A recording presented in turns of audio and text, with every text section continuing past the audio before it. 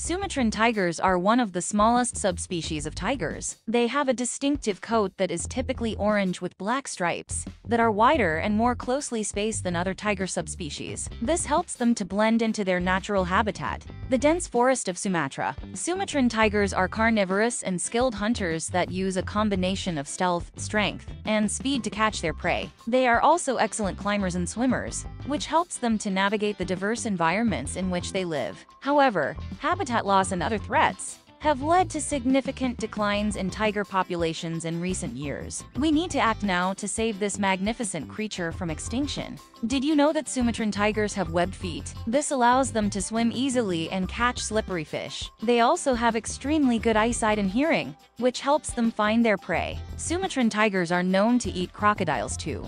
If you want to help save the Sumatran tiger, you can donate to organizations like WWF or Panthera.